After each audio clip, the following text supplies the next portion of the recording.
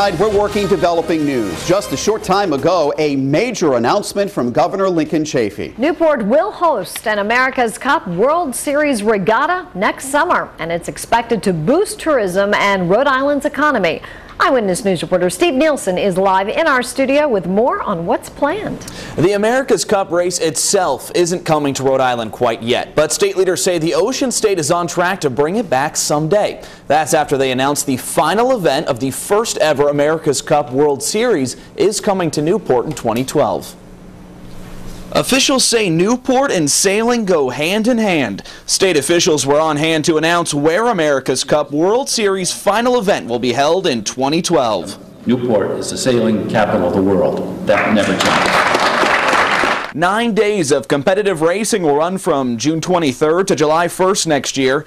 The victor of America's Cup World Series final event will be crowned on the last day.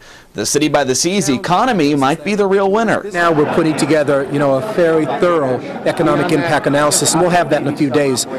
They provided their own economic analysis from their perspective, so we have those numbers. An estimated 20,000 hotel rooms could be filled for the event.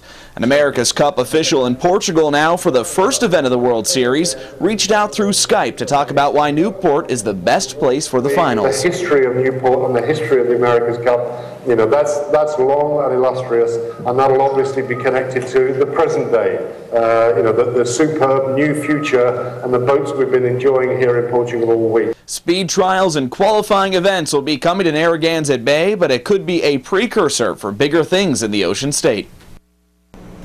San Francisco is holding the next America's Cup Series in 2013, so this event will precede that. The last time Newport had the big race was 1983. The City by the Sea hopes to claim the big cup during the next race in 2016. Steve Nielsen, Eyewitness News.